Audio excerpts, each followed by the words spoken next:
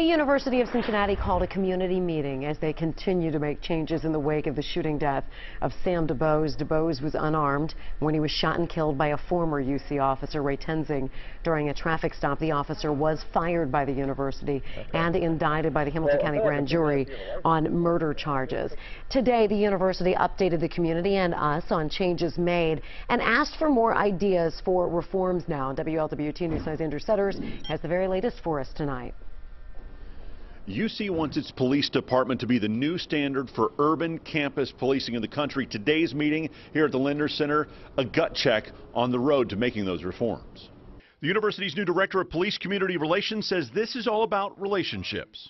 We need that community involvement. We want to provide the community with factual information so they can determine how we're doing, or what we're doing. Are we doing a good job? What needs improvement?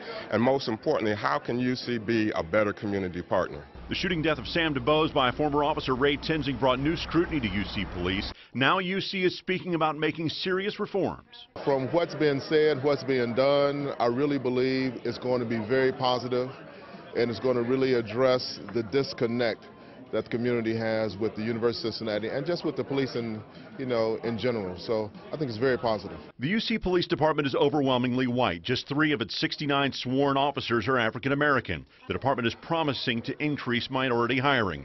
People in this crowd also pointed out problems with diversity across the university. This community has demanded from us justice.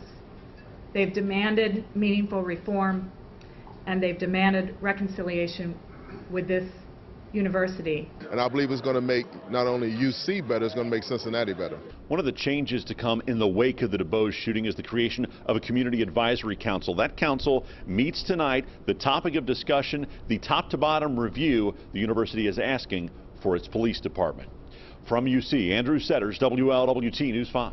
So the university plans now to pick a firm to conduct that outside review by early next year and then have a full report on reforms delivered by May of next year, and that could set off a second round of changes.